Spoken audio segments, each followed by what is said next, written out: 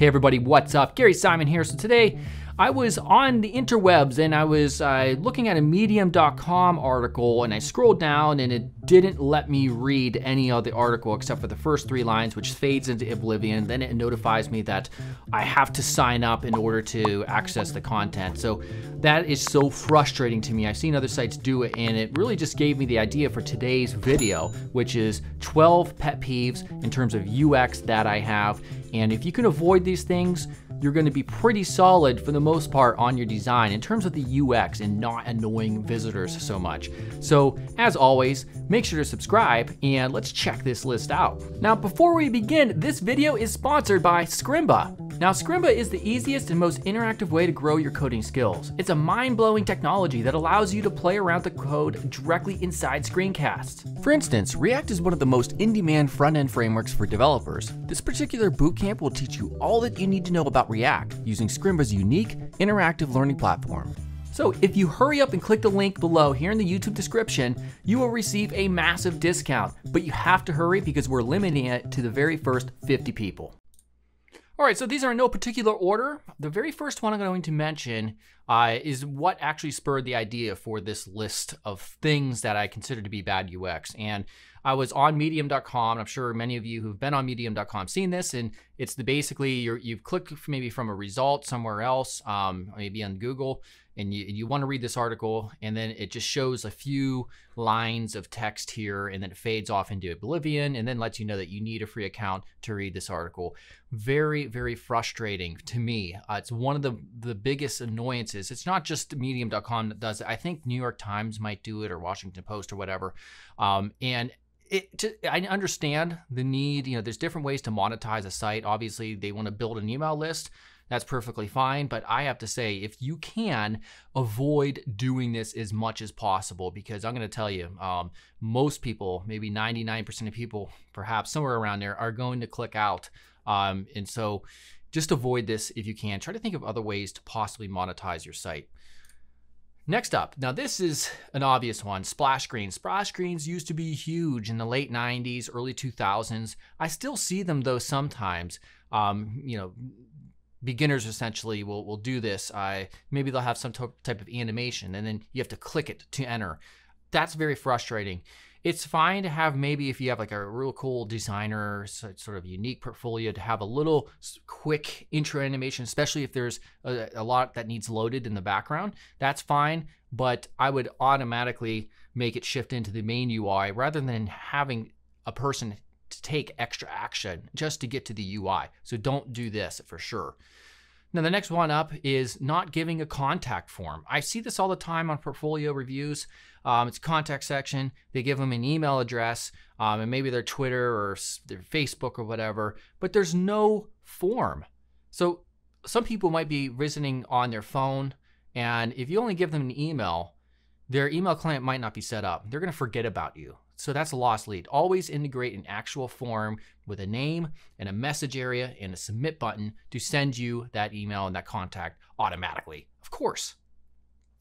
Parallax. All right, so what I'm going to call this one is excessive parallax. And this wasn't really excessive parallax in terms of this little example here, but it seems like when aspiring designers first discover parallax, they get really excited and they start to parallax everything. And that's just, it becomes very, very annoying. So there's good parallax and there's bad parallax. And I suggest each one of you really do your research into parallax and what constitutes good parallax and bad parallax. Bad parallax is going to be overusing and creating way too extreme elements in terms of your scroll-based positioning of elements. Next up is going to be order forms that make you sign up to purchase something. Now, of course, if you have a SaaS, which is software as a service, like maybe a hosting business or you're selling courses or whatever, you have to have an email account along with a password in order for them to access their digital goods. That's completely fine. But I've seen many tangible-based e-commerce sites requiring an account to order. That there's no reason. You should allow them just to order something as a guest and make that an option. All right, so it should be optional. There should never be a requirement if you're selling something like a tangible physical good or service that gets shipped to their house. So definitely that will ultimately lead to less orders, because some people just won't finish the process, or sometimes people won't receive the email for the confirmation in order for you to get to that part. So always avoid that. Next up is going to be custom scroll bars that suck. So of course, this is just like Parallax. There's good Parallax and bad Parallax, but with scroll bars, if you want to create a custom scroll bar, please don't do something like this, where it's this tiny little slither that's going to be hard for some people to access. So always avoid doing this sort of thing. And I see it a lot, unfortunately. So if you're going to use them, make sure they're easy to use. Beefing them up, if that's an actual word. All right, so next up is going to be long forms. All right, so I did a recent, probably about a month ago, video tutorial about form design and what constitutes good, effective form design. Definitely check that out if you're unsure. But this is an example of a really bad form design, because you have a first name, last name, email address, mother's name, country, state, city, address. If you have to have all of these form elements, break them up into multi-step processes. So you're only showing perhaps the first name, last name, and email on one form, and then a next or a continue, and then have some sort of like a breadcrumb navigation, letting people know how many different sections of this form there are, and then maybe your mother's name, and then maybe the location or something like that. That way you're breaking them up. Now, if for some reason these all have to be on the same exact page, then definitely separate them with white space or a divider of some sort, so they're separated out and they're not all clumped together in this manner. Next on is going to be low contrast. So I see this all the time as well, and there's nothing worse than having a bunch of text, like in the context of an article, where you have really low contrast. It's hard for people to read. It's bad eye strain. It's just horrible. So you want to make sure that you use a tool that checks your contrast. So in the browser, there's contrast checkers within the developer tools for Firefox, I believe. And also for design apps like Adobe XD, Sketch, and Figma, there's also different color contrast checkers, such as stark contrast. That's the one I did a video review on recently. But what it does basically is it takes a look at the text, the color of the text, as well as the background color that it's sitting on top of. And you want to get to, for small text, at least a 4.5:1 ratio. All right, so that's a contrast ratio. And that's basically the number that's determined by the WCAG, which is the Web Content Accessibility Guidelines 2.0, which states that if you can get to at least 4.5:1 color contrast ratio, then you should be good enough for most people to be able to read this text, because not everybody has the greatest eyesight. Next up, excessive ads. This is kind of a no-brainer. We saw this sort of thing a lot more prevalent, way back when, but we have an ad here, we got an ad over here, we have an ad right there, we got an ad there.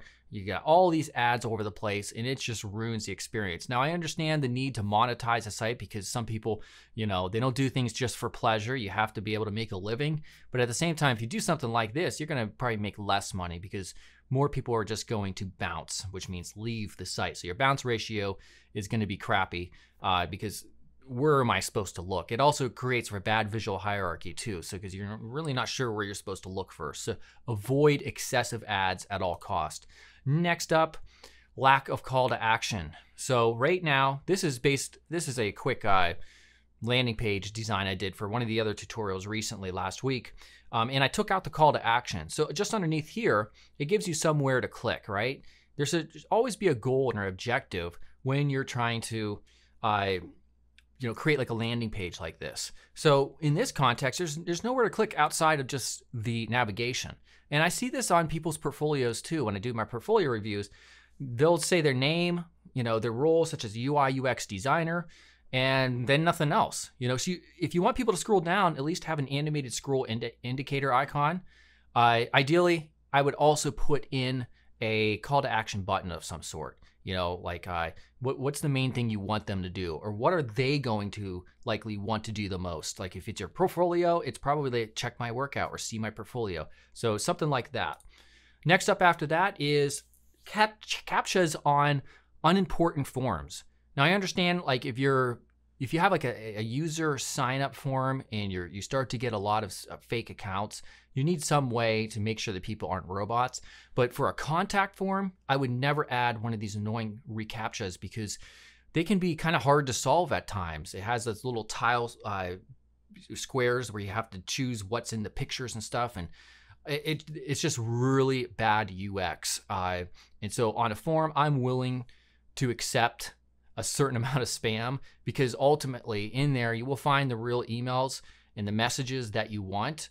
And because the most important thing was when you want somebody to contact you for whatever reason, you want to make it as easy as possible. You don't want to have to solve equations just to get in touch with you. So for whatever reason, a person might not be able to solve one of these, and you just lost thousands of dollars perhaps if, depending on what the purpose is. And then finally, last but not least, is unresponsive design. Now, of course, this probably, out of all these 12 examples, we see this the least because, fortunately, people have wised up, in terms of, the fact that we have smartphones and we have tablets. We now know to use media queries to make our designs responsive, but there are still companies, even large ones like this one, Kiesel Guitars. I'm a guitarist. This is a great guitar company, but their website just absolutely is horrendous. It sucks. Very old design, outdated, but worst off is it's not responsive. So it looks like a very miniaturized version, scaled down version of their desktop version, and it makes it hard to use and to click around on the navigation. Normally you'd have like on a smartphone like this, you would have a hamburger icon menu, but no, it's all listed out in these tiny little icons on your phone. And you have your pudgy fingers and you're trying to click them and it just doesn't work. It's the most frustrating thing ever. And so most people say at this point in time, they are responsive, but even then I would say not everybody gets all the responsive elements right. They don't really adjust correctly the various elements like a gallery or whatever. Sometimes they're too big, sometimes they're still too small. So what I would say the takeaway, if you are a modern UI designer and you do know what responsive design is, make sure that you're really paying careful and close attention to exactly how you're manipulating the layout. Always try to put yourself in the user's shoes. Use your app on a small, crappy phone and make sure it's very usable and it makes sense. All right, so hopefully you enjoyed that. What are some other things that I probably inevitably left out? One thing I think I definitely left out is the whole GDPR cookie acceptance modals. I understand that it's required for a lot of people, but a lot of people kind of make those custom designs very annoying. Maybe they'll take up too much space or whatever. That's definitely one I left out I should have included. What are some other ones? Let me know in the comment, give me a subscribe, and I'll see you soon. Goodbye.